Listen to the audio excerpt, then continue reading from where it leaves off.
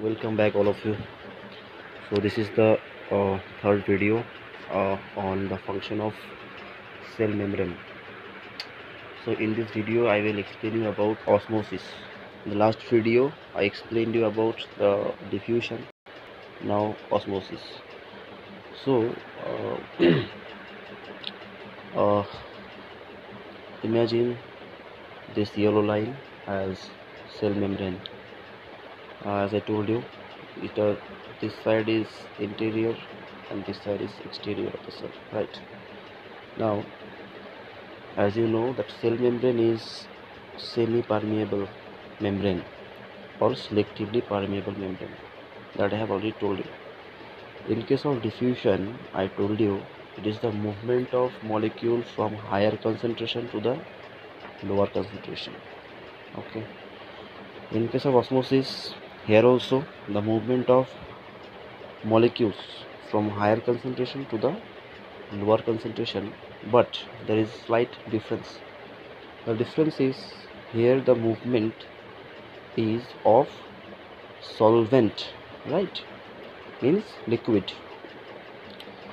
So, and the movement should occur through a semi-permeable membrane. In case of diffusion, semi-permeable membrane was not needed, but in case of osmosis, semi-permeable membrane is essential. Without semi-permeable membrane, osmosis cannot take place, right? So the movement of solvent particles like water, H2O, these molecules of H2O, okay, when they are moving from higher concentration to the lower concentration, right? It can be from interior to exterior or can be from exterior to interior. It depends where the concentration is more. Okay, it's called as osmosis. Now this osmosis, I can give you some example.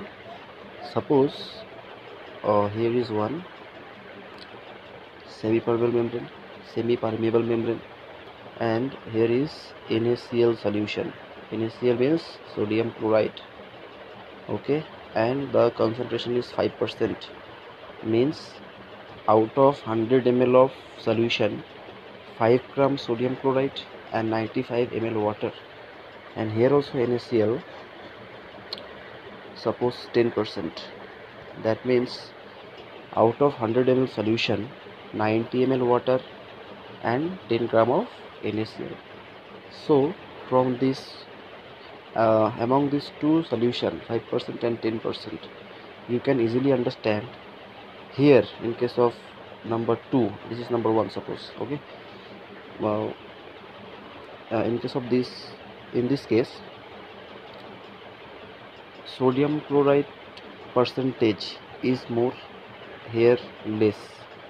Okay, but water is more here because 95 ml.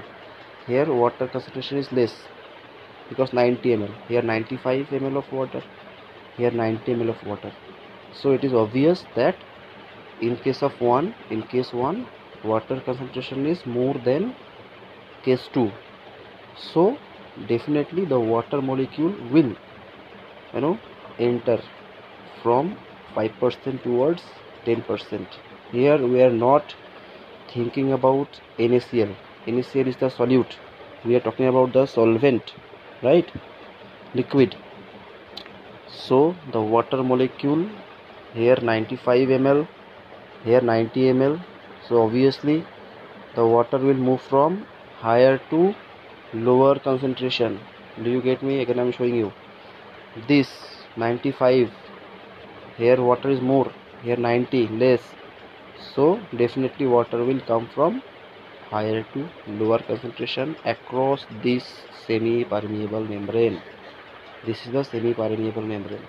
So don't forget, in case of osmosis, semi-permeable membrane is essential. Okay.